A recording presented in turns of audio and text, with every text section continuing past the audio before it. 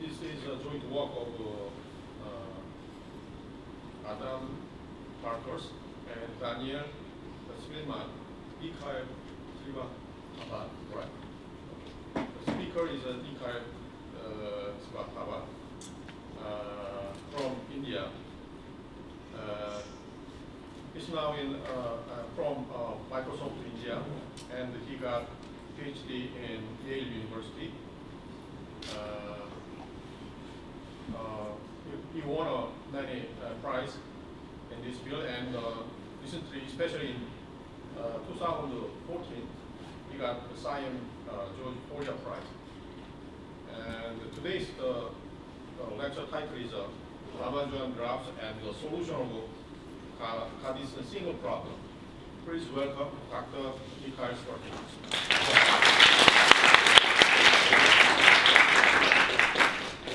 Okay, so thanks a lot for the introduction, and I'd like to thank the organizers for such a great conference, and thanks everybody for coming to the last talk of the whole conference. So, okay, so this is about the Kadison-Singer problem, restricted invertibility and Ramanujan graphs. It's a little different from the title printed in the proceedings, and it's joint work with Adam Marcus and Dan Spielman.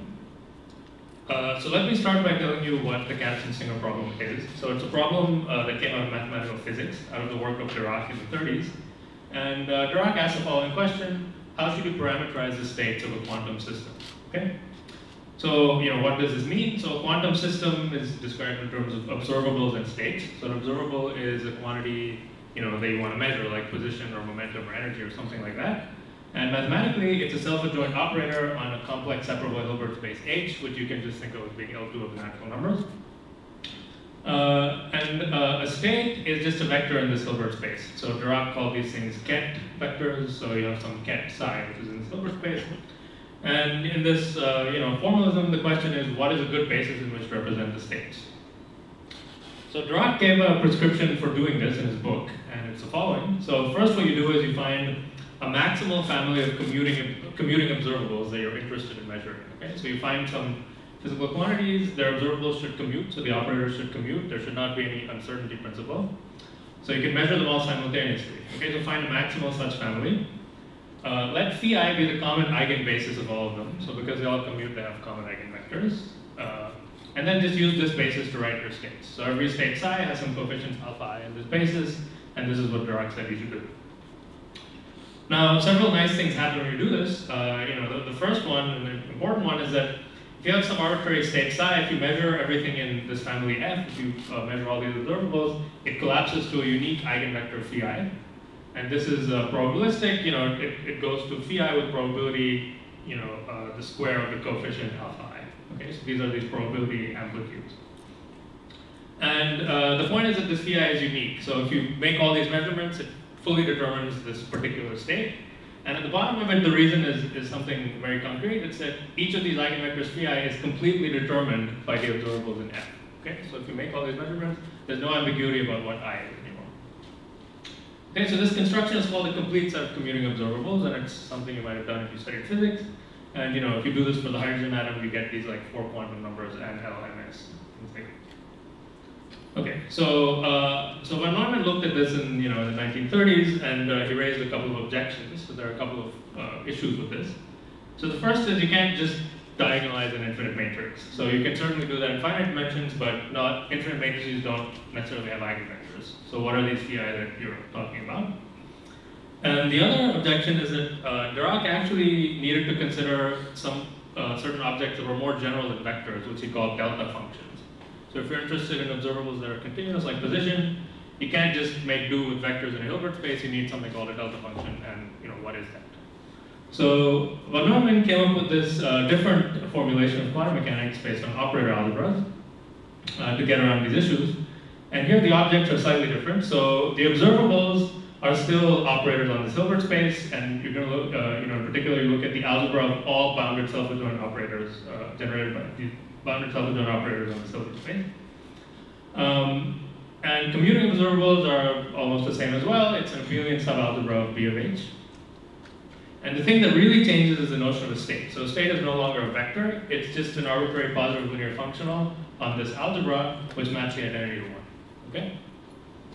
So, this new notion still includes vectors. So if you give me a unit vector v, then I can make a state rho of A, which is just v inner product AV.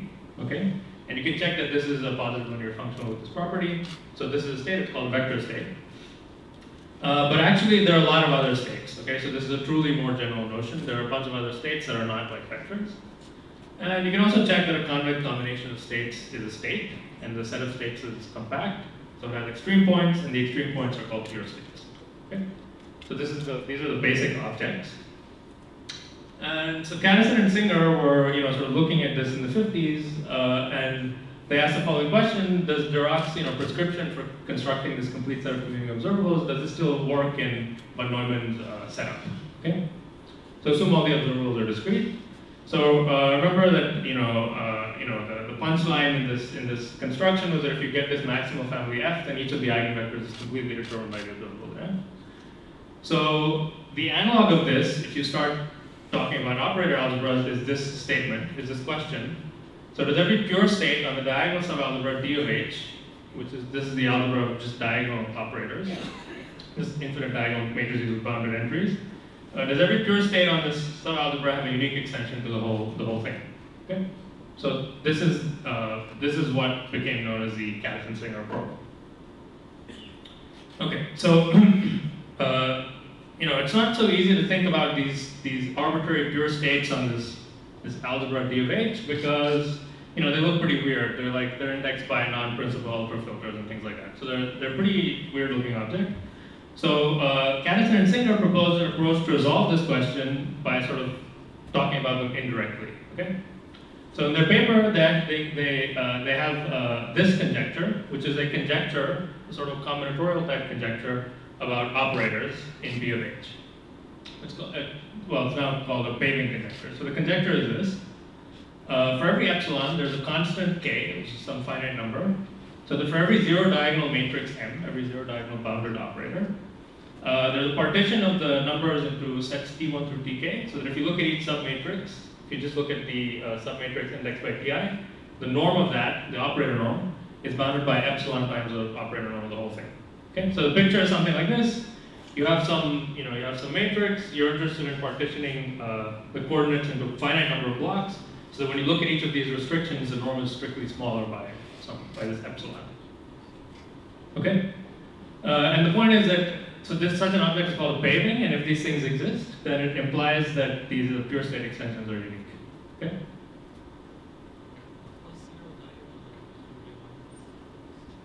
Excuse me.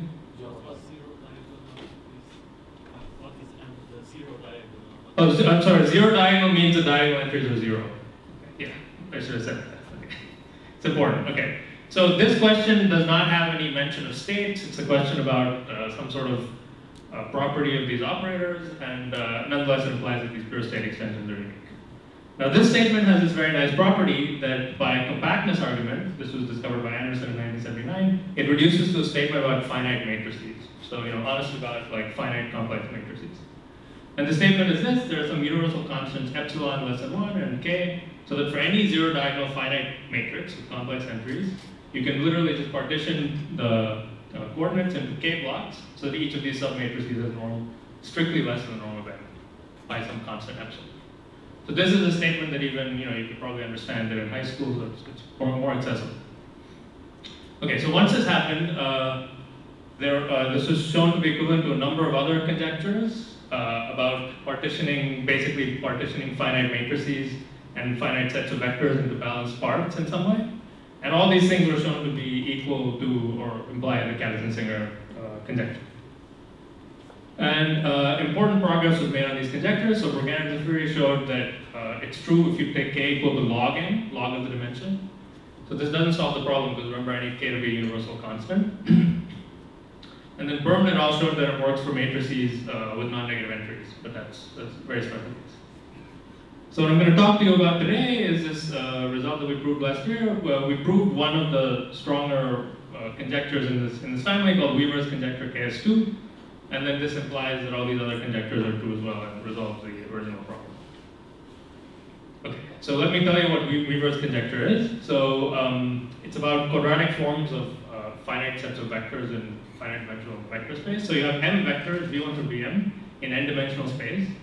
I'm going to be interested in looking at their energy in some direction u. So u is a unit vector. The energy, which is just the second moment, is just the sum of inner product squared with u. So it's this quadratic polynomial here, sum of u inner product vi squared.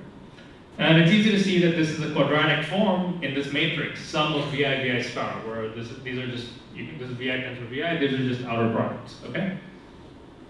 So, so this is some quadratic polynomial, it's a quadratic form.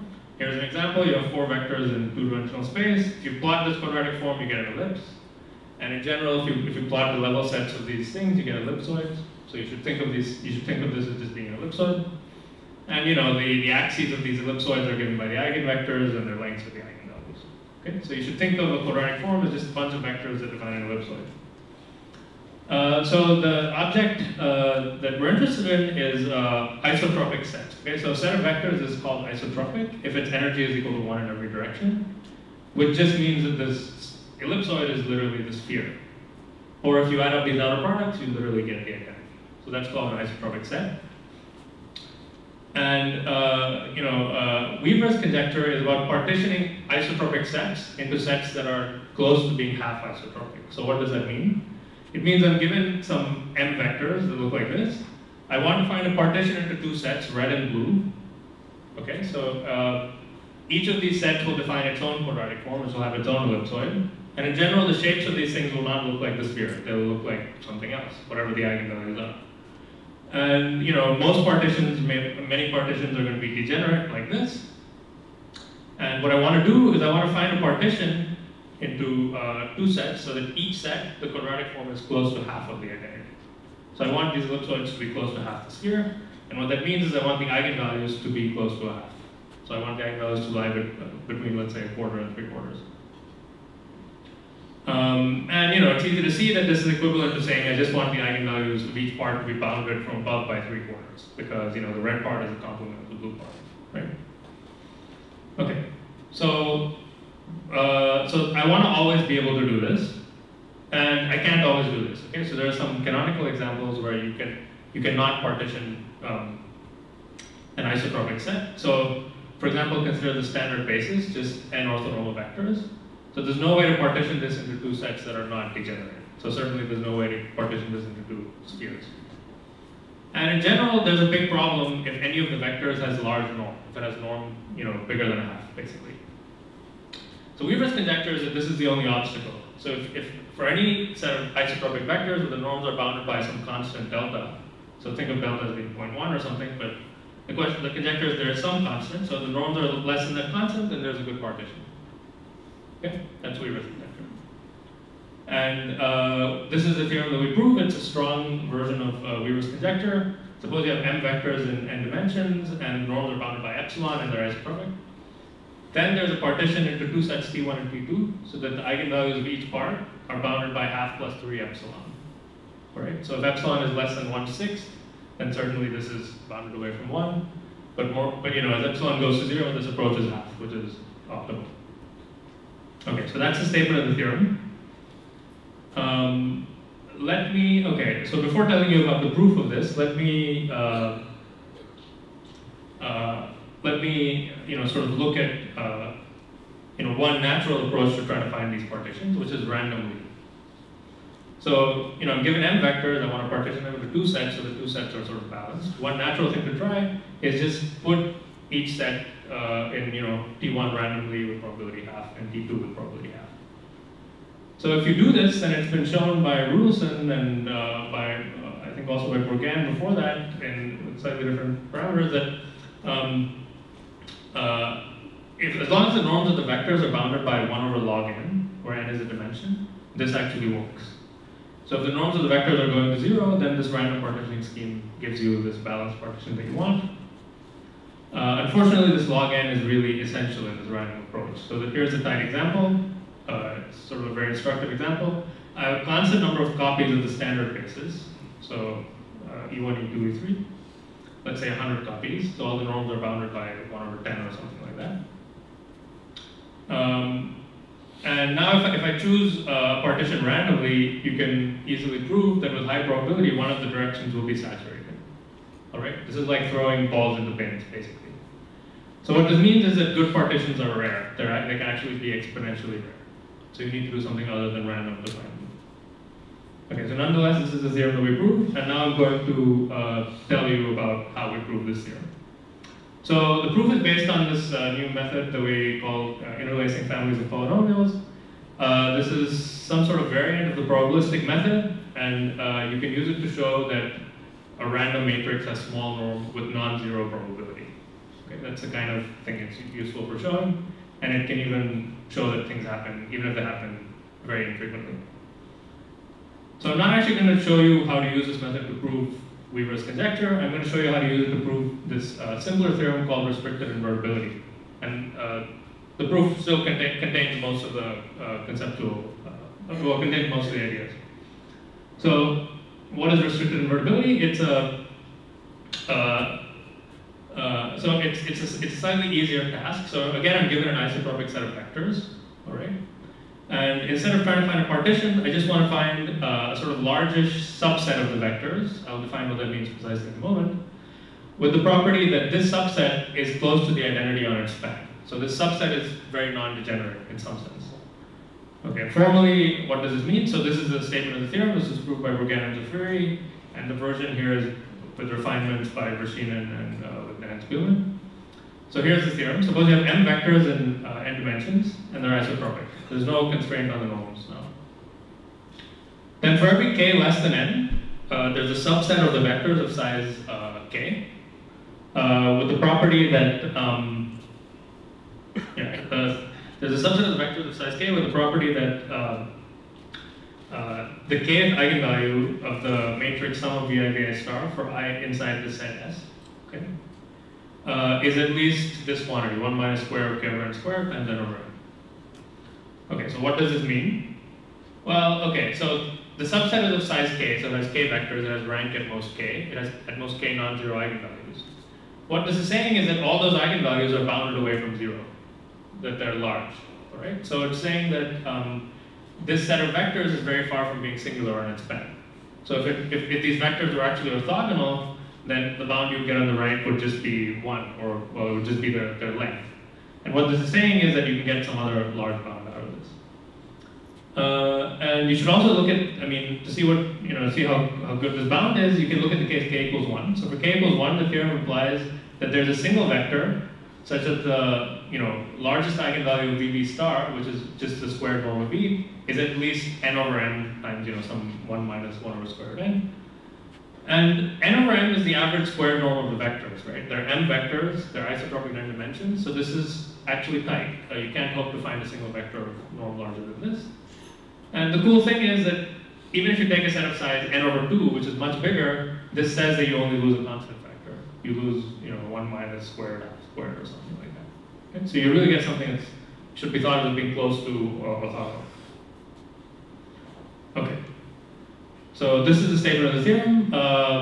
This by itself has other applications in many areas like harmonic analysis, Banach space theory, etc. And the original proof uses some functional analysis techniques as well as random sampling. But I'm going to show you a really simple proof of this theorem that's basically the whole proof in 20 minutes, and it contains most of the ideas for Kadison-Singer. Okay, so how are we going to prove this? So we want to construct a subset of size k, right? Okay, so I'm going to define random vectors, R1 through Rk. These are vector valued random variables, and they're going to be in red. Red means random. And each of them is going to be uniform from my set of vectors v1 through vn. And notice that each of these random vectors has covariance matrix equal to 1 over m times the identity. That's simply because the sum of their outer products is equal to the identity. And I'm going to take this random set to be my subset S. Okay? Now, so I'm interested in this matrix, sum of Ri star, where the sum is over k terms, and each one is an independent rank 1 random matrix. So this is some random matrix. I'm interested in the kth eigenvalue of this, the least non-trivial eigenvalue. So, the first question you could try to ask is, what is the expectation of this kth eigenvalue? So this turns out to be bad, because there are examples where it's actually very small. So a random example is again very bad. And it's also not very easy to compute the least eigenvalue of a random matrix without really knowing very much about it. Okay. So what we do instead is we study these random matrices by looking at their characteristic polynomials instead. So, for matrix A, I'm going to let chi of A be the characteristic polynomial of A. So determinant of Zi minus A, it's a univariate polynomial.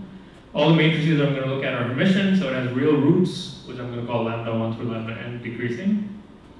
And, I'm interested in the kth eigenvalue of this matrix, which is just the kth root of its characteristic polynomial. So I haven't really done anything yet. And the main idea is to look at this object, the expected characteristic polynomial of this random matrix. All right, so this is some random matrix. For each matrix I have a polynomial. I'm just going to average all of them. Okay, so this is sort of a weird thing to do because what I'm really interested in is the roots of these polynomials, right? But when I average polynomials, I actually average their coefficients. I don't average their roots. And the relationship between roots and coefficients is really nonlinear. So in general, you shouldn't expect to get much out of looking at the expected characteristic polynomial of a random matrix, right? But in this case, it turns out that something very nice happens. So we can show that with positive probability, the kth root of this random characteristic polynomial is at least the kth root of the expected characteristic polynomial. All right. So this is so this statement would be trivial if this expectation was outside the lambda k, right? That would be a trivial statement. The point is that I'm not looking at the expected kth root. I'm looking at the kth root of the expected polynomial, where the averaging is done with coefficients. And this happens because our polynomials have a special structure, which is a consequence of them of the matrix being a sum of independent random rank 1 matrices. And the structure is called interlacing. Okay. Okay. So here's an outline of the proof, given that I'm going to go this route by looking at these expected characteristic polynomials.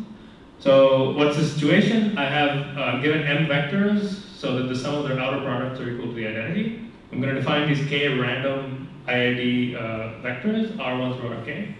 Each one has a covariance matrix 1 over m times the identity.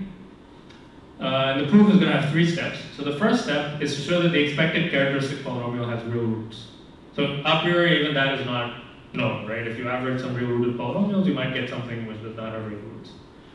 So that's the first step, and I'm going to call this expected polynomial E sub k. Okay. The second step is something more quantitative. I want to show that these roots are large. So I want to show that the kth root of this expected characteristic polynomial is at least whatever the number that I want.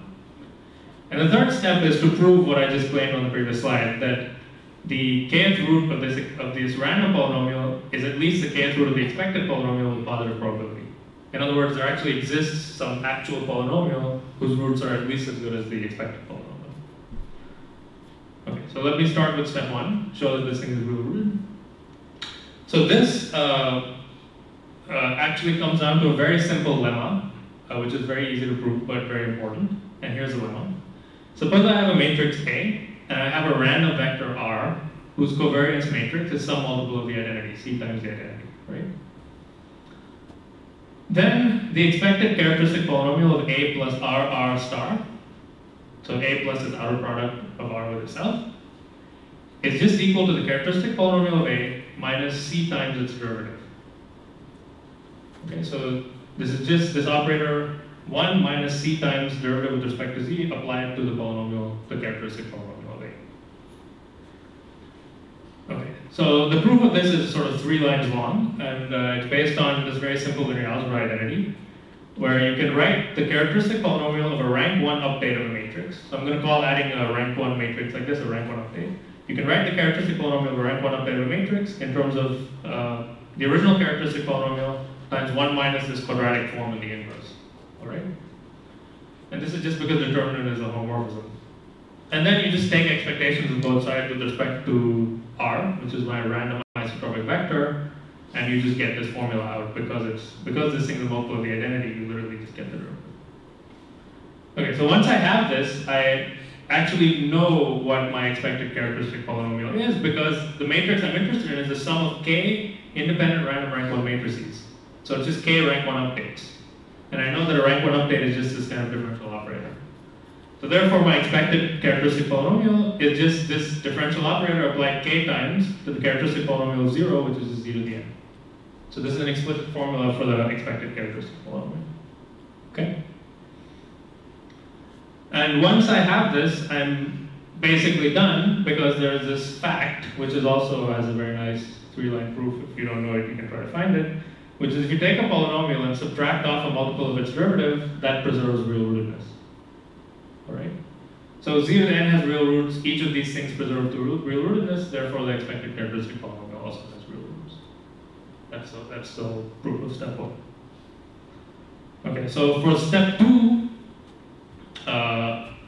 we need to get an estimate on where these roots are. Right now, we know they're on the real line. We want to know where they are. So here, again, I'm going to use this formula. So this formula really, isolates the important structure in this polynomial. So remember that I had an expected polynomial that I called ek. I'm going to rescale the variable by m. I'm just going to write ek of mz. And this is going to have this even cleaner formula without the 1 over n. It just keeps subtracting off the multiple of the derivative, k times starting with 0 over n. Okay, so it's I minus d to the k of z to the n. Okay, so you can observe that this is just equal to z to the n minus k times some nth power of it's the same differential operator applied to z to the k times some constant. All right. So this is, well, this comes down to taking the transpose of the matrix, but you can prove this as well. Once I tell you this, it's easy. And now this object, where you start with a z to the k and just keep applying these differential operators, this is a known object. So this is called an associated Laguerre polynomial. It's a classical orthogonal polynomial. A lot of stuff is known about its roots. So people have been studying the roots for a long time. And there are many estimates on what they are, and in particular, there's this estimate of Krasikov, which says that the kth root is at least 1 minus square root of k over n square times n. Okay? So that's exactly what we want. The expected polynomial is literally a Laguerre polynomial, and we know that its roots are what we want. And if you have thought about, the Wishart ensemble in random matrix theory, then this probably looks familiar to you. If you thought that was cheating, where I just observed that it's some known object, then actually it's not very hard to prove this bound from scratch. So let me tell you about that as well, because that is required in the proof of Weaver's connector. So here's how you prove this kind of bound from scratch. So you have some polynomial, and let's say you're interested in its roots. You're interested in the 0 set, which is an algebraic object. You can observe that the roots are just the poles of the logarithmic derivative of the polynomial, which is this rational function p prime over p. So if you plot it, it looks something like this. It has poles at the roots. And now this is an analytic object. And you can study the perturbation of roots of a polynomial under these differential operators by studying what happens to this log derivative. And we did this in a paper with Batson and Spielman a few years ago, and we showed that, well, the log derivative of a polynomial varies in a very predictable way under these differential operators. So if you have a polynomial and you apply these operators, we can control what happens to the roots by studying this log derivative, and that gives you exactly the same bound, again, the type bound. And this is also it's not very difficult, it's a couple of pages. Okay, so in any case, we have a couple of ways of getting a bound under these two. So now we know that the expected polynomial is great, and we want to show that there's some actual polynomial which matches the behavior of the expected polynomial. We want to show that the least root of this random polynomial is at least the least root of the expected polynomial with some probability, with positive probability. Okay, so the basic phenomenon that I need to understand to be able to do this is what happens to roots when you average polynomials. The expected polynomial is an average of some real rooted polynomials. How do its roots behave? So, the most vanilla version of this question is when you just have two polynomials, two real rooted polynomials, P0 and P1. And you want to know how the roots of the individual polynomials are related to the roots of the average. Okay, so in general, some pretty bad things can happen. This is a canonical bad example. The two polynomials are x minus 1 squared and x plus 1 squared, which are quadratics. And when you add them, you get something that's strictly positive, so it doesn't even have real roots. So forget about being less than or greater than, they're not even real. And this is not a degenerate situation. You can move these around and you still get complex roots or roots in the wrong place. Typically, you don't get that the roots of the average polynomial are averages of the roots of the individual polynomials.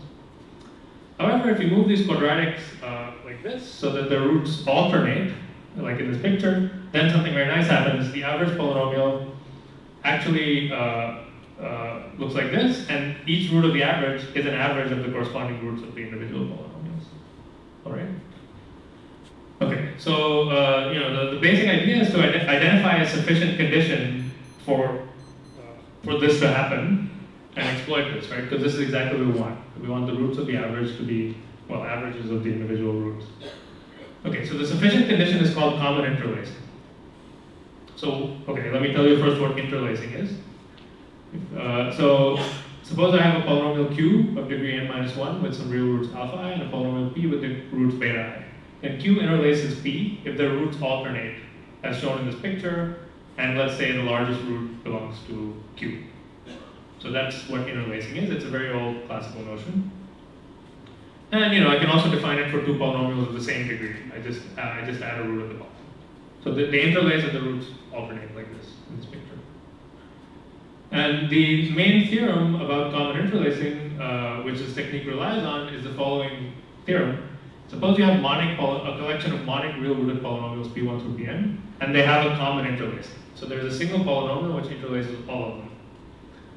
Then the kth root of the average polynomial is between the largest kth root and the least kth root over all the polynomials. All right. So this has a very simple proof, which I will show you on this slide. So here's the proof. So here are my polynomials. They're cubics. There are three polynomials and they're cubics. They're monic, so they go to infinity at plus infinity and minus infinity over here. And my assumption is that they have a common interlacing. So the common interlacing is a quadratic polynomial with two real roots alpha 1 and alpha 2. And the roots of this common interlacing split the real line into three intervals. And each interval contains exactly one root of each of my polynomials. That's the definition of common interlacing. So in each of these intervals, each polynomial changes sign exactly once. So let's say I'm interested in the bottom root, lambda 3. Let me look at this bottom interval. I can shrink this interval so that its endpoints are actually at the roots of two of my polynomials, and still the same property is true, that each polynomial changes sign exactly once inside this interval. Okay, well now if I look at if I look to the left of this interval, then each polynomial is negative, right? Because the polynomials go to minus infinity. So each polynomial is negative to the left of this interval, therefore the average is also negative. I'm sorry, the average is also, let's say, non-positive. And if I look at the right endpoint, then inside this interval, each polynomial changes sign exactly once. Therefore, each polynomial is now positive, right? Therefore, the average is also positive. So it's positive after the interval and negative before the interval. It's a continuous function, so it must be zero somewhere inside this interval. And that's the whole proof. Okay. So because you have these intervals which each contain one root, the roots of the average polynomial end up being, sums end up lying in the convex hub of the corresponding roots of the individual polynomials. Okay. So that's the proof of that theorem. I mean, that literally is the proof. There's nothing special about the bottom. You can do it for any other root. And this is what we're going to use to prove step 3. Okay, so getting back to our situation, what do we want to show? We have this random matrix, sum of RI star, and we're interested in showing that the kth root of its expected polynomial is at most, the largest value of this kth root over all possible points in the probability space. So unfortunately, these polynomials, the ones that we get by ranging over all possible values of the Ra, they do not have a common interlacing. So you cannot actually apply the theorem directly. But there is a lot of interlacing going on here if you look at the partial sums. Okay, so we're interested in a sum of k independent random rank 1 matrices. Let's look at the first j of them. It looks like that. And now the point is, if I look at this partial sum, if I condition on all the previous terms, then each partial sum is an average of rank 1 updates of the previous partial sum. So this is sort of a trivial fact. If I look at the expected characteristic polynomial of Sj plus 1, the sum of the first j plus 1 terms conditioned on Sj, it's just the average of characteristic polynomial of Sj plus every possible choice for the j plus first vector, right? Okay. So this is good because of Cauchy's theorem, which you might already know, that if you have any matrix and any vector, the characteristic polynomial of the matrix interlaces the characteristic polynomial of a rank 1 update of the matrix. All right. So this polynomial I'm interested in is an average of rank 1 updates, and they're all rank 1 updates of the same matrix, Sj. So therefore they have a common interlacing. Right? If you look at any partial sum, the things that you average have a common interlacing just because rank 1 updates create interlacing. Okay, so it turns out that you can apply, by holding on to this this fact, you can apply this theorem on the previous slide inductively to these characteristic polynomials of partial sums and to certain, differential operators applied to them. And by a pretty easy induction, you can prove this statement. Okay. So the interlacing is created by rank 1 updates. That gives you these rails with which you can reason about the averages, and you just get this quite easily. And that's it. That's literally the whole proof of the restricted convertibility theorem, and it gives you. I mean, this is a sharp bound. You can show that the bound is sharp. Okay. So so let's just step back and see what the main components in the proof were. So we're interested in some random matrix, which is a sum of independent random rank 1 outer products which are isotropic, this guy. And we studied it by looking at its characteristic polynomial. And we looked at the expected characteristic polynomial. And the main structure that we used was that because these are rank 1 updates, the expected characteristic polynomial is some sort of some sort of nice formula in terms of these differential operators. This immediately implied that the expected characteristic polynomial has real roots because these differential operators preserve real rootedness. It also was useful to get a bound on the roots because we can understand how these operators perturb roots of a polynomial by looking at the log derivative. And then finally, we needed to relate this expected polynomial to our actual polynomials in the probability space, and this was done by interlacing. So again, the rank 1 structure is what was useful. This creates interlacing and allows you to do everything. Okay, so that's what the proof looks like. Now, there's an important generalization of this. So this is for IID isotropic random vectors. A natural generalization is to consider the case of independent random vectors with no other constraints. So not isotropic, not anything, right? Not IID. And this is a much more general kind of random matrix, and you can use this to encode the random partitions that you need to prove Kadison-Singer or to prove a Weaver's conjecture. And it turns out that the same components that I showed you in the proof just now can be used to prove this much more powerful theorem. So here what happens is you again end up with a differential formula for the characteristic polynomial, but it's a multivariate formula. So it ends up being the case that the expected characteristic polynomial is some restriction of some large, nice multivariate polynomial with different partial derivatives for different random vectors. All right.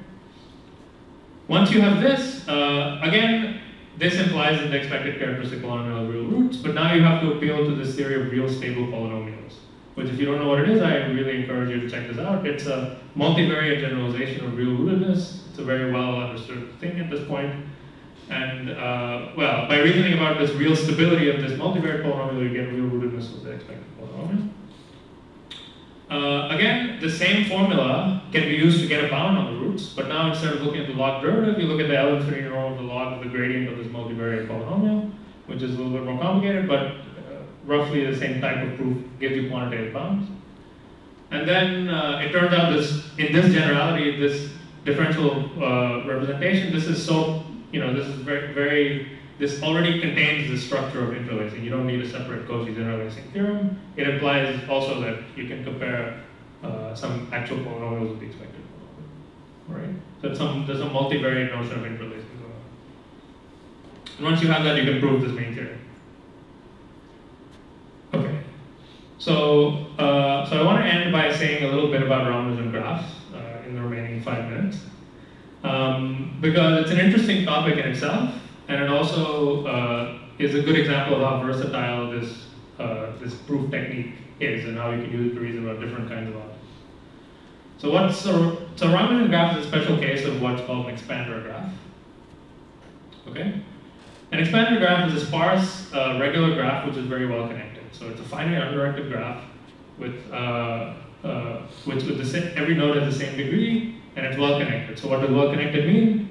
You can define it in many different ways. You can say that every set of vertices has many neighbors, or you can say that a random walk in the graph mixes quickly. There are many definitions of being well connected, and they all turn out to be sort of equivalent.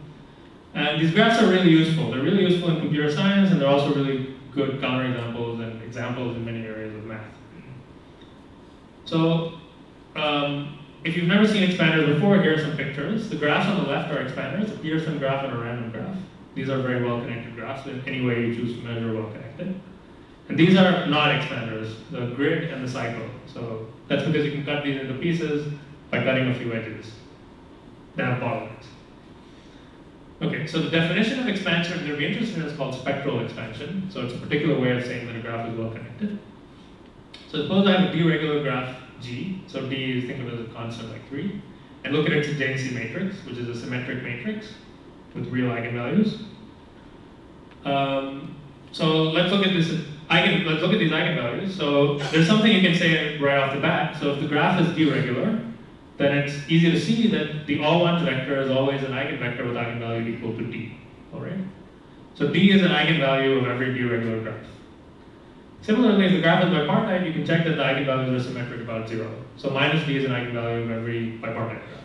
So these eigenvalues are not very interesting because every graph has them. So they don't tell us anything about the graph, so I'm going to call them trivial.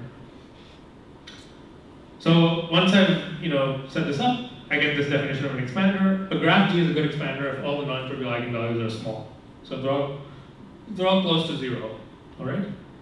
So here are some examples of very good expanders, the complete graph and the complete bipartite graph. So you can check that all their non-trivial eigenvalues are equal to 0, which is as good as it gets. But of course, we don't just want some finite small examples. We want to construct infinite families of expander graphs with B, the degree fixed, and n going to infinity. So we want an infinite family of 3 regular graphs whose spectra look like this. And it turns out there's a limit to how well we can do this. So this is shown by Alan and Bopana in 1986.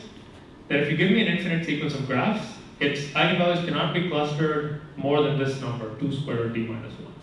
All right. So this is a limit on how good a spectral expander you can construct. And this is the definition of a Ramanujan graph. So a graph is Ramanujan if all of its non-trivial eigenvalues are at most 2 squared root d minus 1. So these are optimal spectral expanders.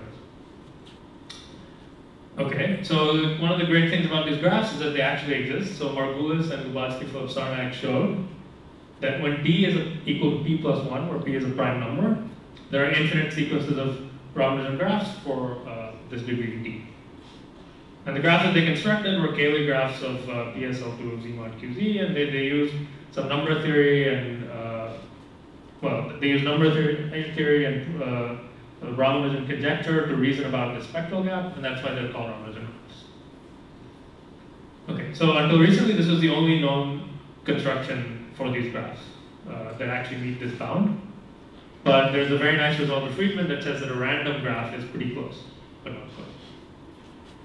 So in any case, it's left open this sort of very natural question: what happens when D is not equal to prime plus 1? What if D is equal to 4? And the conceptual point here is that do these things exist because of some sort of number theoretic reason, or is it something more generic than that? So the theorem that we proved last year is that there are infinite families of bipartite Ramanujan graphs for every D bigger than or equal to 3. Okay?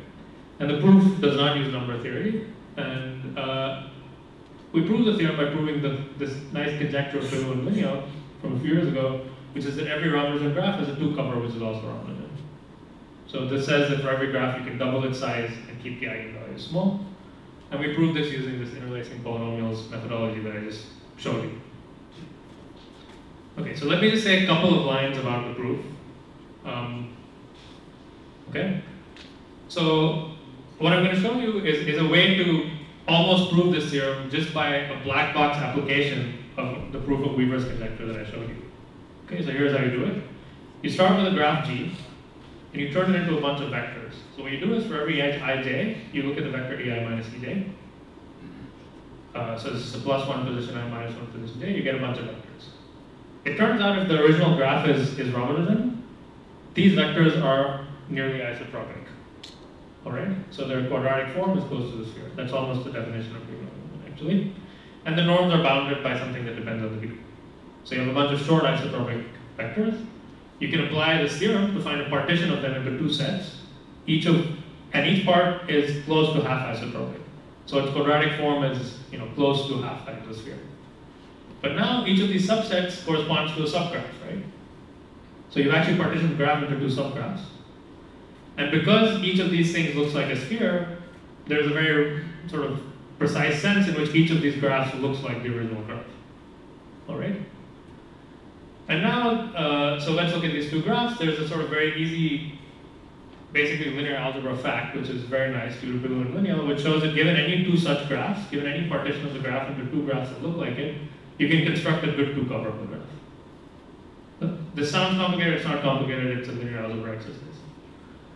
Okay, and that's it, right? So if you can find a good partition, you can get a good two-cover, and if you do this whole argument just in a black box way, you get graphs with eigenvalues 4 square root d.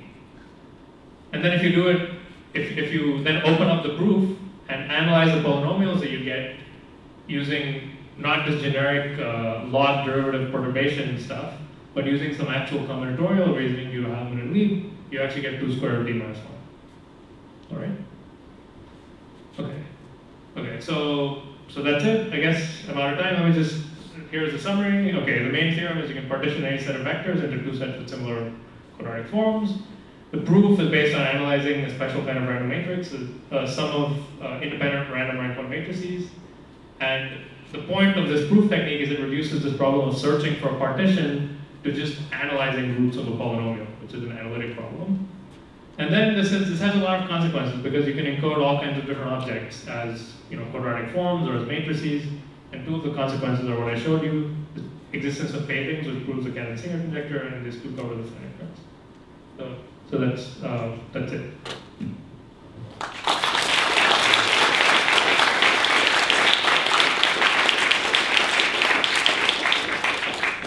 Any questions? Yeah. What's the original conjecture of Bigelow and Lineal about bipartite, non-bipartite graphs? Yeah, so their conjecture was about non-bipartite graphs. So what I showed you is not actually, their conjecture is actually a lot, okay, so their original conjecture is every d-regular graph, doesn't have to be Ramanujan, has a two-cover for which the new eigenvalues in the two-cover are Ramanujan. And so what we proved is the special case of that for bipartite graphs. So the non-bipartite is slow. Yes? Could you explain a little more about the connections changes in the field? Right. You mean explain the reduction? Oh, I'm sorry. What is the connection between this theory to relation to the field? Right.